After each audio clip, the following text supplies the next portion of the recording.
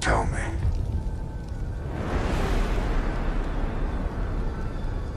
Do you bleed? Day versus night. You're psychotic.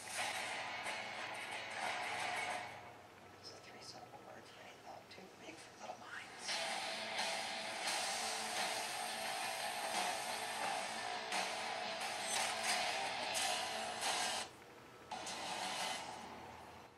God versus man. Day versus night.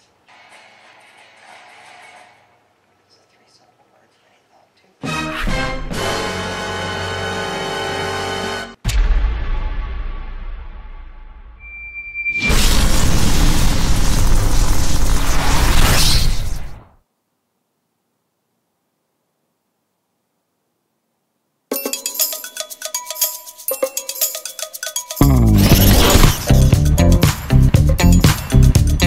Welcome to Red's Effects, the same show that is now officially going to be brought into the canon of the DC Cinematic Universe. It's not. Anyway, today the effect we are tackling is Superman Heat Vision. Now, there have been many incarnations of this effect, but the one we are focusing on is the one portrayed in the 2013 film Man of Steel, or more recently, Batman vs Superman. Now, this effect is all in Hitfilm 4 Express, but if you didn't participate in Force Month, which is what happened in December 2015, you probably won't be able to have this effect in your version of Hitfilm 4 Express. Now let me explain what Force Month was. So back in 2015, when Star Wars The Force Awakens was coming out, Hitfilm hosted a Force Month in which they gave all the Hitfilm 3 Express users a free copy of their light sword effect, which allows you to make lightsabers. Now if you participated in that and downloaded that free effect for that month only, when you purchased or downloaded for free Hitfilm 4 Express, your purchase or free download of that effect would have transferred over. If you didn't, unfortunately, you're going to have to buy that effect in a standalone pack, and no one really wants to spend money. So if you didn't get the effect in either one of those two ways, either buying the effect with your own money as an add-on pack, or getting it because of the Force Month, you won't be able to do this effect in Hitfilm 4 Express.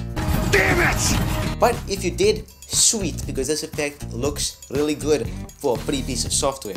Now, what you're going to need to do is download the download pack from the description, because I went ahead and made a Heat Vision preset using the light sword effect, customizing it, and I don't want to read you all these different numbers, so you have to make it yourself. So what I did was I made a preset, and then also in the download pack there's also a Heat Vision sound like you saw in the opening sketch, as well as a Superman heat up sound for his eyes, and there's also a text document that you can open on a Windows computer only, unfortunately, that tells you how to install presets again on a Windows computer.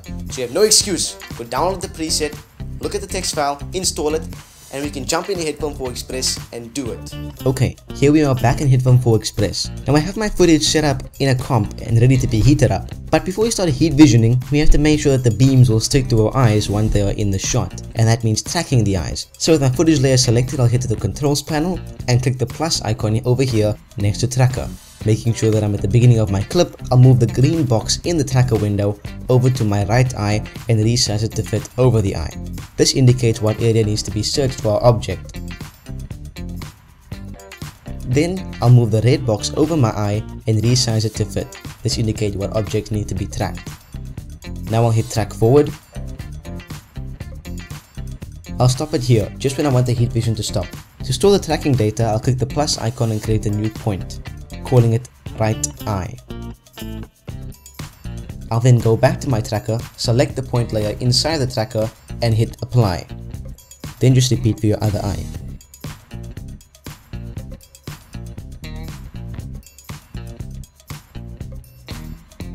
Now at this point I'm going to assume you've downloaded and installed the preset because we're about to use it. Click the plus icon once again and create a new plane. Change the color to black and call it beam. Now head to the effects panel and head all the way down to presets and drop the heat vision preset onto the plane. And bam! We now have a sweet beam of heat vision. Now change the blend mode of the plane to add so we can see the beam on top of our footage. Now head to the controls panel, go to effects, light sword and turn it off. Select the hilt point and place it on the center of your right eye. Now place the end point in the direction and position of where you want your beam to go. Depends on your shot really, wherever you want the beam to end up. turn the effect back on, and you can also customize the thickness and core size as well as the glow to suit yourself and your shot.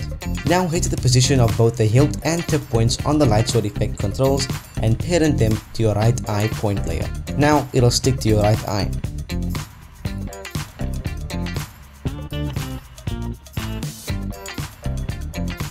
You can now duplicate the light sword effect and change the position so that it comes out of your left eye.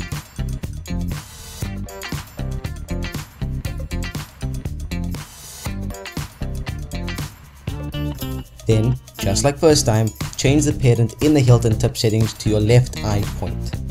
And there you go, you now have two Superman laser beams. But there's a problem, the heat vision just suddenly appears. And we don't want that, we have to animate it. So, turn down the extension on both light sword effects and head to the point at which you want the beams to burst out of your eyes. Turn on keyframing for both extensions in both effects and head forward around 3 to 4 frames. Then, rack the extension up 100%.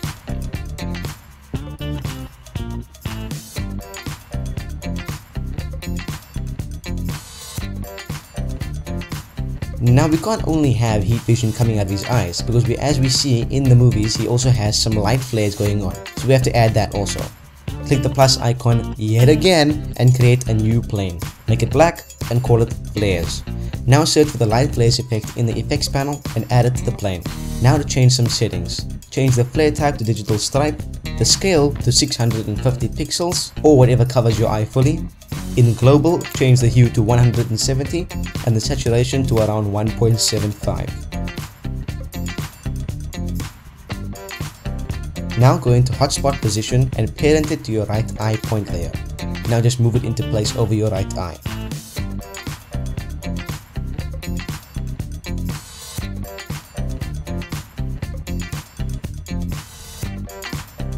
Duplicate the effect and change the parent to your left eye and move it into place. You can also change the scale and other settings to fit your eye.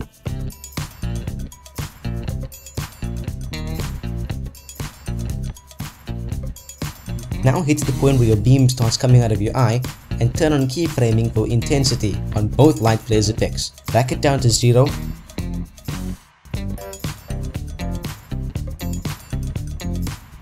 Head forward 2 frames and rack it up to 1 on both.